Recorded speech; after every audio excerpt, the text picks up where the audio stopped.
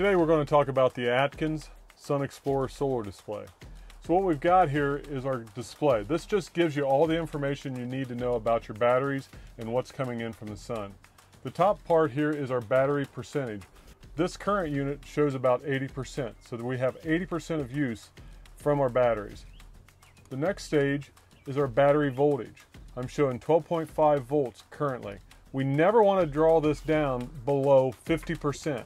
The reason we don't want to draw it below 50% is so we don't actually deplete the battery so far that it takes cycle lives out and shortens the life of the battery long term.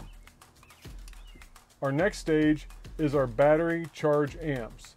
Since my batteries are above 12.45 volts, I'm actually showing 0 amps coming in.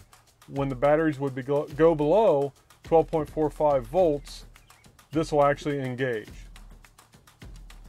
Our next one is amp hours that we've accumulated from the sun. Currently, we've only got 2.9 hours that have been brought in from the sun to charge our batteries.